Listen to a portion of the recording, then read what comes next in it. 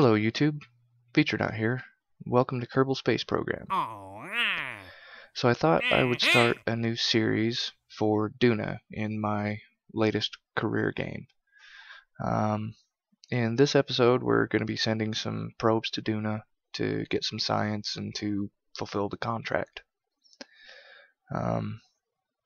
Hopefully, well, the plan is to do a few more episodes for a station around Duna, a base around Duna, and who knows what else. Guess I'll kind of play it by ear. But anyway, as you can see, I'm using a space plane to launch my probes. I haven't been into space planes for very long. I'm not really very good at them. And I'm not sure if they're really as advantageous as I thought they were. Part of the reason I like using space planes is because it's cheap to launch cargo. Once you get the space plane back to the runway, you can recover it for the full cost of the airplane minus the fuel, so your launch only costs fuel. That being said, I haven't run the numbers and I haven't looked real closely. I don't know if it's much cheaper to do it this way or not. But, on the other hand, I do enjoy it.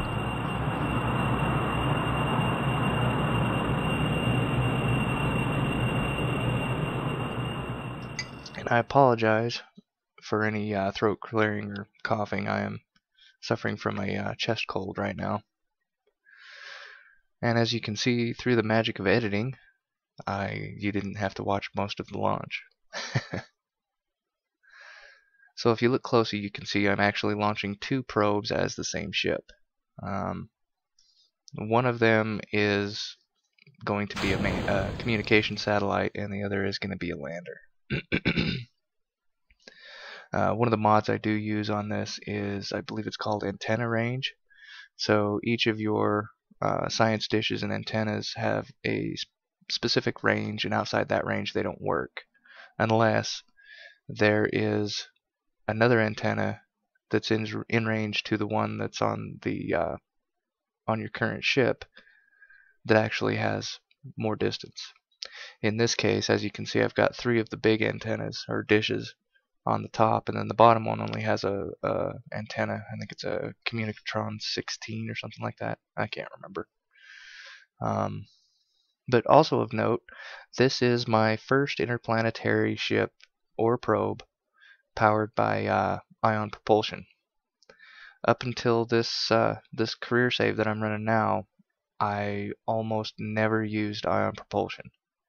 And I'm not quite sure why. I mean, it does have a couple drawbacks, but it's quite well. It works quite well. Now that I've used it, I like it. But one of the drawbacks came back to bite me in this particular when I was doing this mission. I should have launched it with my orbit going the other way, so I would have been burning towards the sun, or while I was in the sun. But I didn't, so I ended up doing, I think, 4 burns to get out of Kerbin's sphere of influence. I'll remember that next time. But anyway, all this fidgeting with my node actually made almost no difference because this first burn only got me maybe halfway to the mun. But I think it's kind of cool to watch it with time acceleration anyway, with the video sped up. So if you haven't noticed, I do play with mods. At any particular time I might have a lot of mods, I might have a few. I tend to look at mods and see what I like and see what I don't like and add them in and try them out. And every once in a while I have to clear out my game data folder because I'm running so many mods. I can't remember what's stock anymore. I don't know if you noticed, but one of the latest mods I'm running was on that space plane, and it was adjustable landing gear, which I have found very, very handy. If you haven't got it, go look at the KSP forums and check them out. So as you can see, I kind of used aero braking at Duna, but I didn't get deep enough into the atmosphere, so I ended up uh, bringing my orbit down with just engines, which isn't a big deal because I had a ton of fuel left. So here I'm just modifying my orbit, trying to get one that's not exactly on the equator, so I can stay in the sunlight as much as possible.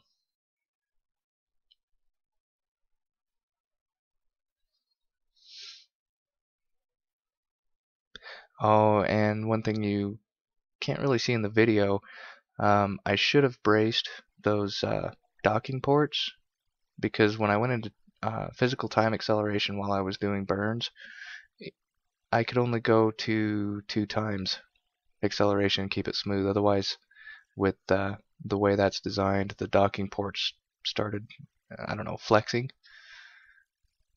But yeah, I'll remember that for next time. But here we've separated the lander, so we've got our communication satellite in orbit. So it'll be able to relay the science back to Kerbin. And the funny thing is this is probably the first probe I've ever landed on Duna. Every time I've gone to Duna before, it's always been manned, or Kerbled, whatever you want to call it.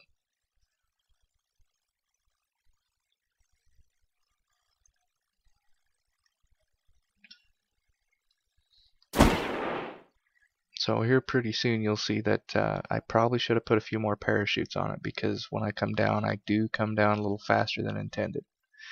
Of course, I do a suicide burn, but with ion propulsion, there's not much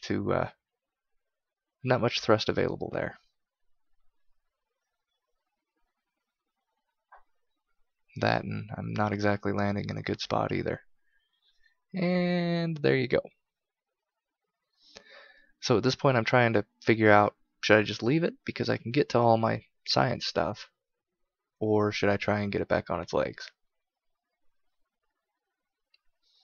I sat there for a minute trying to decide, and then I decided to try. Let's see if we can get it on our legs.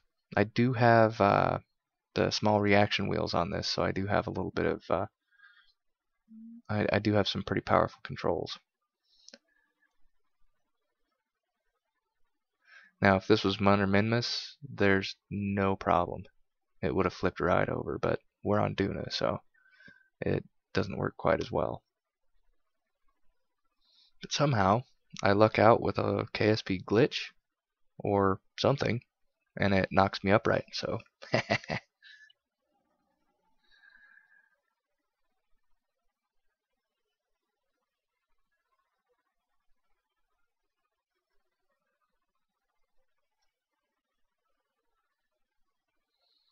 and I can't even remember what kind of science stuff I have. Is that a gravi? I can't see. While I'm doing the commentary, I only have a really small screen to look at, so I can't see the details very well.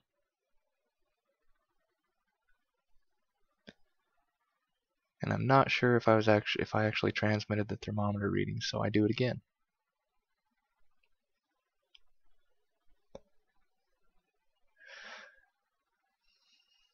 So anyway, that's fulfilling the contract that we had for Duna. So stay tuned. My next episode is probably going to be building a